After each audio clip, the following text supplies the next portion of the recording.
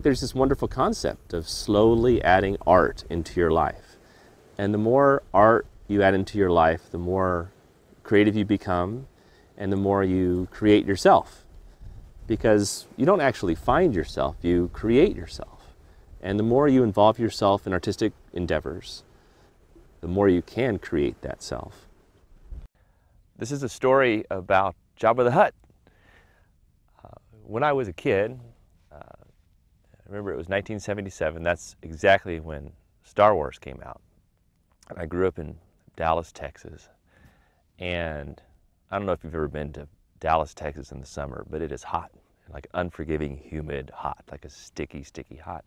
It's the kind of place where you go from like air-conditioned environment to air-conditioned environment, and you've got about like 5 minutes to get there before you just get soaked out. And so one of the coolest places to go when I was growing up, I mean literally coolest, is the movie theater. And I remember my dad took me to this big, huge movie theater, and we're going to go see this thing called Star Wars, which nobody had ever heard of. And we went in there and sat down. It was so cool and comfy. We had our popcorn and ready for it to go. And then there's just that dramatic opening scene, you know, where the Imperial cruiser is chasing Princess Leia's little ship. And I was overwhelmed when I saw this thing. I thought, how is something this awesome even possible? You know, the movie unfolded, and you got to see all these amazing sights, and it was a great story, and I was completely blown away that anything like that was even possible. And then so fast forward 20 years to 1997, when the new Star Wars movies came out. I thought it would be kind of fun and nice and cool if I took my dad to see the new movie 20 years later. And I'm a big fan of going to see movies like on opening day or opening night. I think it's really exciting. So the only way to get in early to see this movie is there was this auction, this celebrity auction, where you could pay or buy an auction spot, and you could go with one of the original stars from the original Star Wars. The top billing, this was in Dallas again, the top billing at this particular thing was Billy D. Williams, Lando Calrissian. But he was too expensive. I just wanted like the cheapest possible ticket so my dad and I can go. And so we kind of bid on maybe like the lower level stars. But Lando Calrissian went for like, $800 or $900 or something. And I put in the lowest possible bid. And it turns out that we won. We got 2 tickets. And the star that we got to go with was the guy that played Jabba the Hutt's tail. And he was, a little person. And he would squeeze into the tail, and like at certain times he would hear a sound in his ear and he would just like wiggle around. That was his big role. So anyway, we got to go to the movie. It was really fun because we were like in a limo with him, and he's a really nice guy. He's actually this kind of royal Shakespearean actor guy, and I think it was a little belittling to him that he actually had to be inside the tail of an alien like that. But my dad and I went to the movie, and it was just a really nice experience, and it kind of connected all these things together for me. Like how can, over 20 years, you still have sort of this Star Wars thing. It was so strange that it affected me so heavily and affected my entire being. Here's like before I get to the kind of the main point of this story, I want to do a little aside. I'm sure you can keep 2 concepts in your head at once. And it was about this new movie. So you might have your own opinion. I thought the new Star Wars movie, The Phantom Menace, was like a terrible, terrible movie. And that in itself was a super vexing thing to me. And I've actually thought about it a lot. I haven't talked about this with anybody. These are all just sort of inside musings. It's nice to wonder about things, isn't it? Without, actually having to look up why things happen, I wonder a lot. This is one of these wonderings, like okay, George Lucas, all right. When he comes to make the second set of 3 movies, he has infinite resources, very wealthy, infinite time. The movie studio, his movie studio, will give him as much time as he wants. And he has, pretty much infinite experience. He's made a ton of movies. He knows a lot of people, has all the connections. So you would think, like as an artist, that if you have infinite time, infinite resources, and infinite experience, that you could make incredibly awesome stuff all the time. Don't we think about that as photographers? Like, oh, if we just had all this equipment, if we had all the time in the world and we had all the money in the world, we could go anywhere, we could do anything, wouldn't we make the most amazing photos? And this is what I love that's so counterintuitive about this, because clearly that didn't work for him. And you actually see this happening time and time again. When an artist or a team or anything is given infinite time, infinite resources, and experience or connections, it doesn't mean it's going to be successful. I think one of my learnings from that and other experiences in my life is that you've got to keep yourself super uncomfortable. Even it's counterintuitive. But the more uncomfortable you make yourself, the more you try different things, the more you experiment, you've got to have this sort of tension in order to create something interesting. Well, back to the story. So when I went back with my dad, we were talking about Star Wars and why it affected me so much. And I didn't really realize that what you could do in art is completely manipulate the light in a situation. George Lucas in these movies, first ones in particular, although let's stop talking about the good ones and the bad ones. But I learned back in 1977 that you can completely manipulate the light in your universe to be whatever you want. This was a new concept to me because I would see other movies that were shot in one way or another, but it never struck me. Like I just felt like HDR or high dynamic range light just blasting out of me for that entire 2 hours. And it had such an impact on me, it completely changed the way that I felt about really everything. So it wasn't just a story about sci-fi and ships fighting and stuff, it just really changed the way I saw the world. And I think probably back then, when I was 6 years old, my dad had no idea what kind of impact that would have on my life. But it's very, it's awesome. Sorry, in a moment. Okay, I want to tell you about what my settings are for this situation. So I love shooting in deserts, and shooting in deserts is always a little bit tough. Today's a nice day. It's not always so nice. I do a lot of hiking in deserts. Yesterday we hiked up. I'm here with Belle. We hiked up this thing called Big Daddy. It is ridiculous how tall that thing is. It was halfway up. I thought this is a real mistake. But I was taking pictures all the way and, just trying to sort of a personal, physical, mind-body challenge there. So you got to really think about what stuff you're going to carry in the desert. Now, in the middle of the daytime, you'll notice that I don't have a tripod. I think this might be the only thing that we've shot where I'm not sitting by a tripod. And I just got all my handheld stuff. Honestly, now, in the middle of the day, I don't even use a tripod. Low light situations, I use a tripod. I'm all kind of handheld. Yes, I do HDR sometimes, but a lot of times I don't.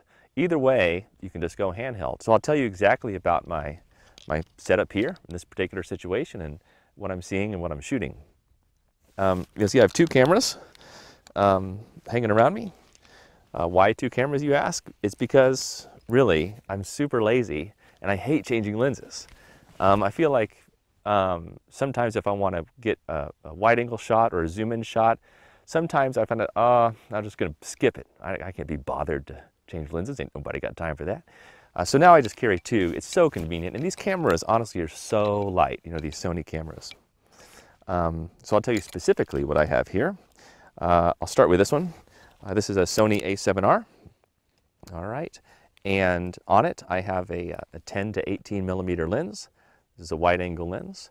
I also have a really small bag, and the only other lens I have really in there is my 24 to 70. All right. I do have another prime lens for close-up type stuff, but as far as landscapey stuff goes, it's basically this, my 24 to 70, and this guy. All right. So what is this, you ask? Well, this is not a Sony A7R, even though I do have another one. But this is sort of what I call my Africa situation. Okay. This is the Sony A6000, all right, and upon it I have placed the 70 to 200 millimeter lens. So the difference between the A6000 and the A7R is that the A6000 is a cropped sensor, all right, which means the sensor is a little bit smaller, and it means that every lens you put on there is just it has sort of a different reaction with the camera. For this particular one, it multiplies everything by an extra 50%. So this 70 to 200 now actually zooms all the way into 300. So this is a 300 millimeter lens. So it's great for wildlife, for zooming, all sorts of stuff.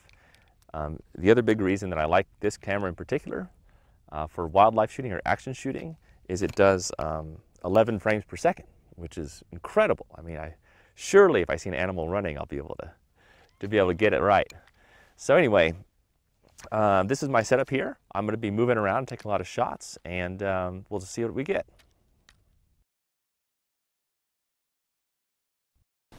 Hello! So we're going straight from Tatooine right here to my studio back in Queenstown. I want to take you through some photos here. And we're going to work on 3 of them together. These are the 3 that we're going to work on.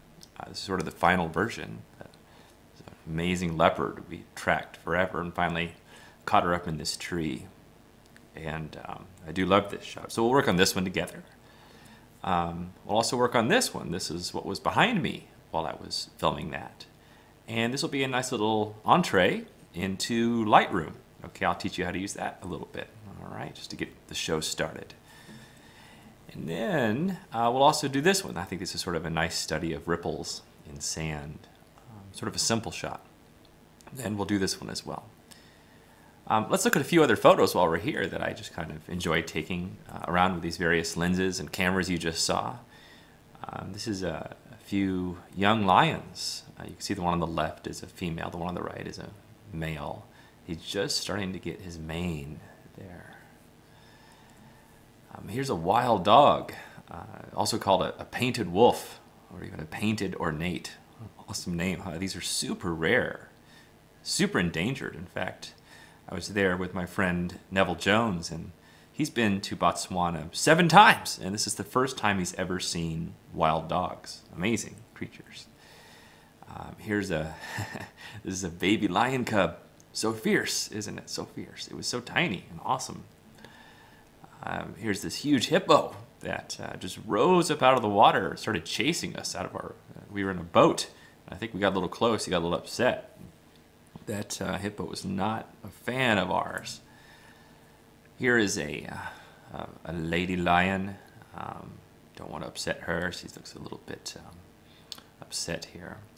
By the way, this is a series of 3 black and white photos I did. This is the second one. I don't always do black and white, but sometimes I do like it. When it's about the shapes and the line and the contrast, I like to go black and white. Here's the last one. This is a pair of elephants. A mommy elephant and a kind of adolescent elephant there. And I like how they, one is facing us and one is kind of sideways.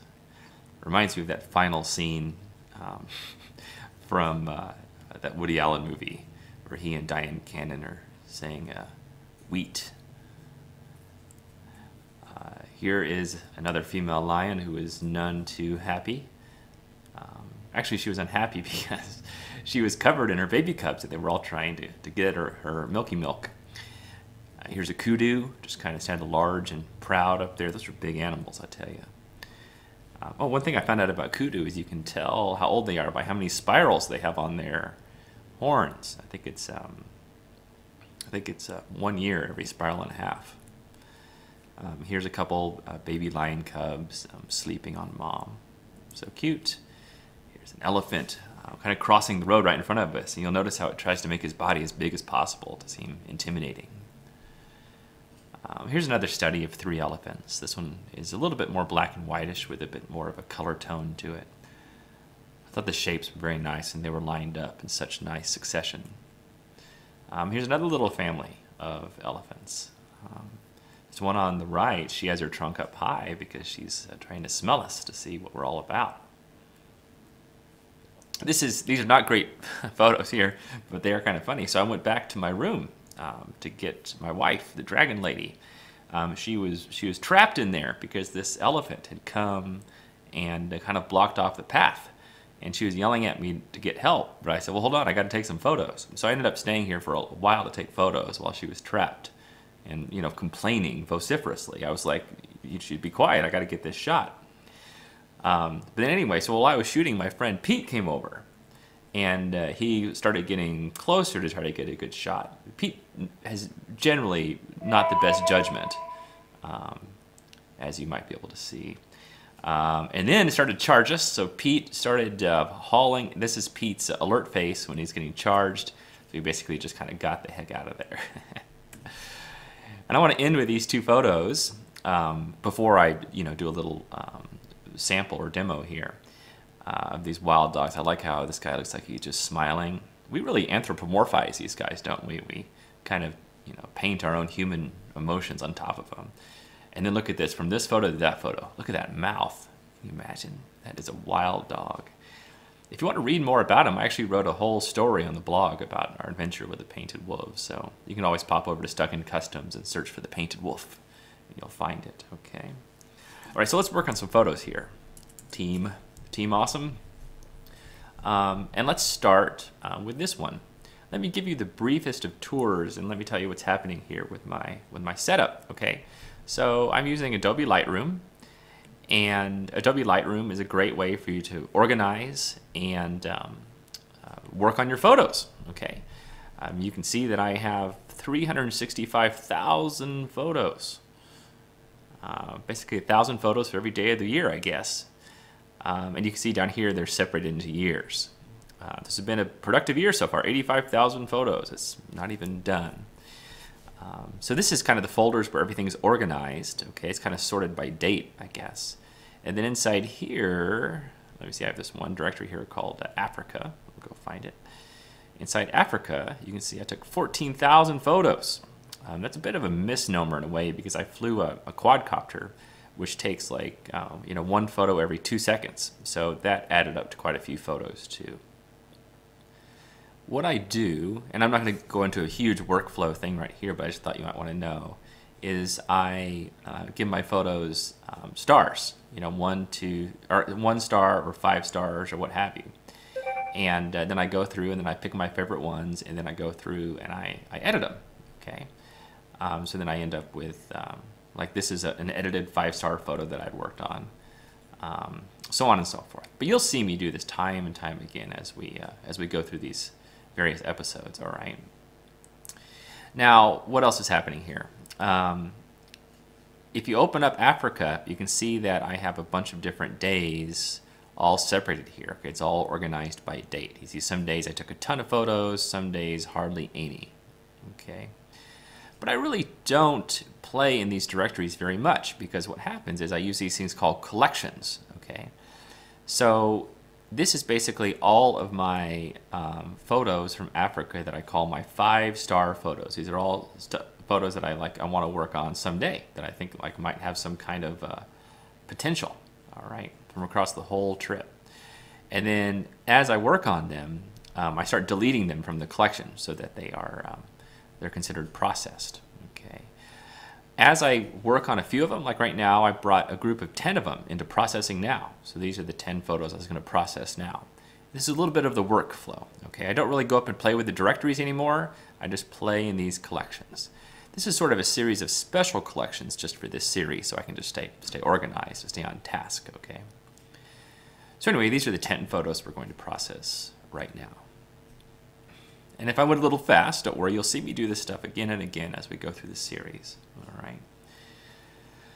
Now, over here we have 10 photos. Okay, let's start with this one, okay? And we'll do a little demo on how Photoshop, or how Lightroom works, okay? Up here in the top right, we can see this is called the EXIF info. All right, you can kind of see how I took the shot. It was ISO 64, 17 millimeters, f8, 1/200th of a second. Okay.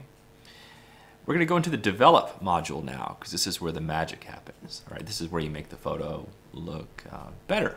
Okay. So I'm going to go ahead and click reset just to kind of get it back to its core. All right.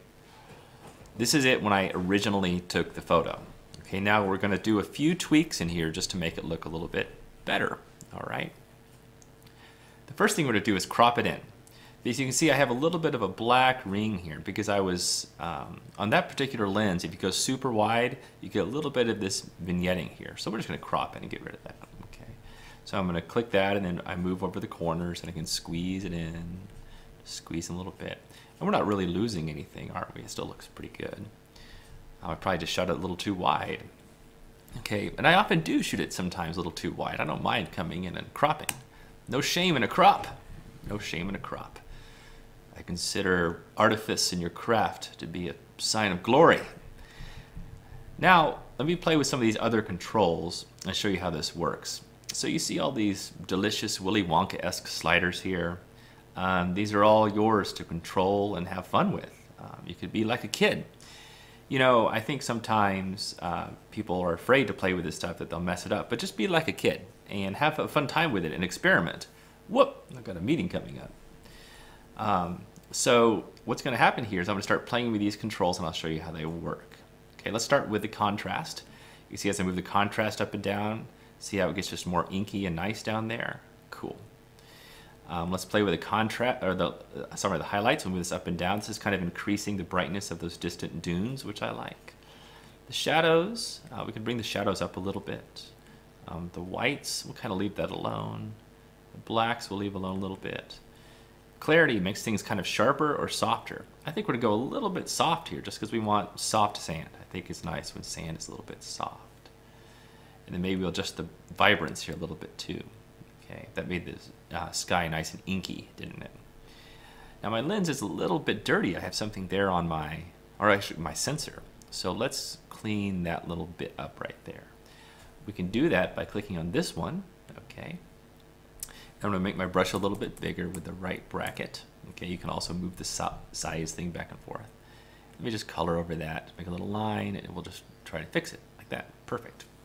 I see another little one right here, little dot right there. So let's just pop that dot just like that. Pop it like it's hot, drop it like it's hot. Good. Close. That looks pretty good. We can also go down and do a little bit of noise reduction if we want to. Way down here, this is noise reduction. Pull that up a little bit. We can always choose to do a little bit of a vignetting too. I don't think we will, but you can just slide this around just to see what happens. That makes it a little too dramatic, but it's an option for you. Anyway, those sliders that I just showed you are the ones that I use the most. Now, as we go through the other series, or the other episodes in this series, you'll see me use a lot of these different controls, and you really get the hang of it. You'll have a good time with it. All right, so that's that shot. By the way, you can zoom in. You click here and zoom in and see you know, all of the nice detail. You can just click anywhere. And, I love it. So cool. Let's look at this one really fast. And let's kind of see what we did to make this happen. Every shot has a history. Okay, so this is sort of like a list of all the things that's been done to it, and it saves this stuff forever. You can see right now I'm kind of stepping back in time. I did a lot of different things, and we'll go through all of this in later lessons. You'll see how I use all these different things, right? And if we go all the way to the beginning, this is how it started. And then after I did these various maneuvers on it, you can see this is how it ended up. Okay, I like this. I did leave it overexposed like this on the bottom on purpose. I think it looks really cool, really cool. Now let's go over and look at some of these leopard shots, and I'll show you, of this series, my favorite one. You remember me saying when I was there on the sand dune that if I shoot 11 frames per second, surely I'll get a good animal shot. And I got actually a lot of good ones, but I'll show you my favorite one out of this series. I'm not going to throw the others away, but I'll show you my favorite one. And if I zoom out here, I press G or go back to the library to zoom out. You can see that I have 8 different shots here, and I'll show you my my favorite one. Okay. So this is one of them. Cycle through. He's sitting up there just, or she's sitting up there chewing up this warthog she just caught and dragged to the tree. And she actually dragged it up there because you know, it's safe. That's where they keep their food when they want to protect it. Look at that. I mean, you could just hear those bones crunching in a soul-bending way. And so this is the final shot that I ended up with right here. Okay.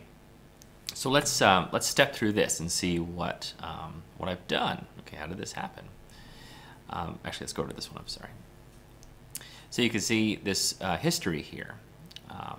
Let's go back to the very beginning and see how it started. It started like this, okay, which is pretty much cropped exactly the same. If you want to see the settings for this shot, by the way, this was ISO 800, 600 millimeter, f6.3, 1/4000th of a second. Okay. So The final shot, I'll tell you the big difference is it's zoomed in a little bit bigger, and I really brought some more drama to the eyes, okay, because she was looking right at me. And so if you look here, you can see this is the final shot. She's much brighter, and her eyes are much brighter. If we go through here and see what we did, let's start from the beginning and kind of go forward, okay. So the very first thing I did is apply one of my presets to it, okay. And one of my presets, it's sort of a preset that brightens everything up. And you can see over here what's happened.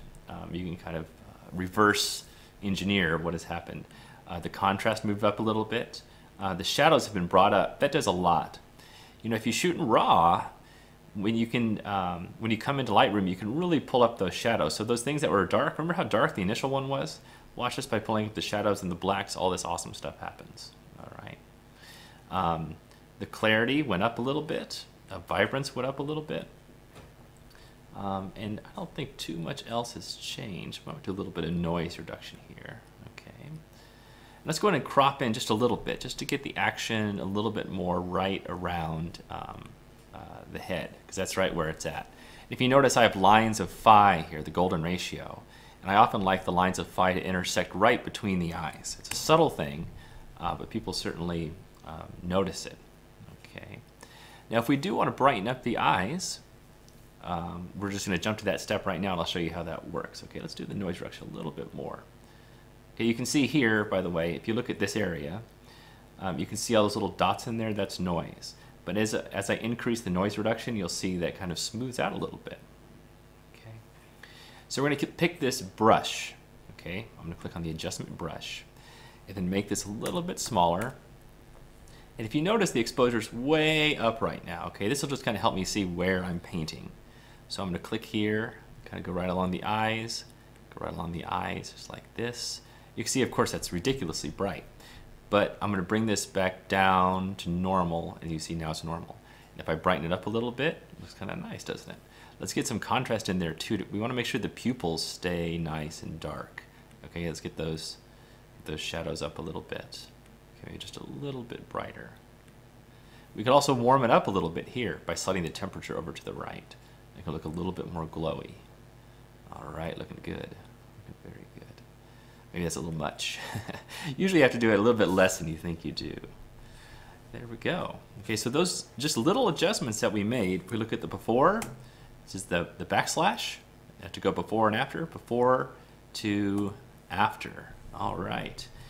Well, that's a little quick intro to Lightroom, and you're going to see me use this a lot more, and I cannot wait to see you in the next episode. Where will we go next?